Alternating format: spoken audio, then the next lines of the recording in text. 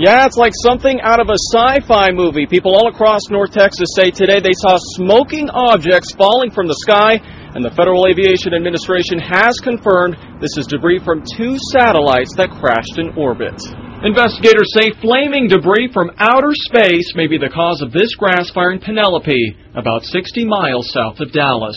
Very large plume of smoke, very high in the sky, with twirling smoke trailing off of it down to not quite to the ground. Hubbard volunteer firefighter Mark Savage says around 11 Sunday morning, several people called 911 saying they heard a loud boom, thinking a plane had crashed. We went out for quite some time and weren't able to find anything. But firefighters did end up spotting this fire, which they say could be connected to falling debris from space.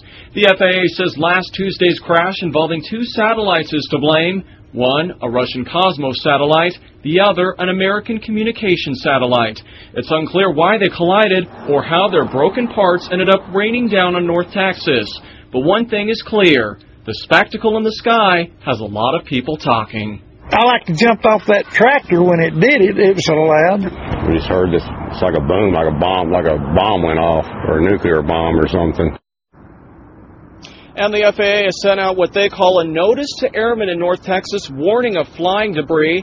NASA officials say when the 2 satellites collided, they broke into about 500 pieces, with still many pieces orbiting the Earth. Reporting live in downtown Dallas, Peter Dowd, Fox 4 News.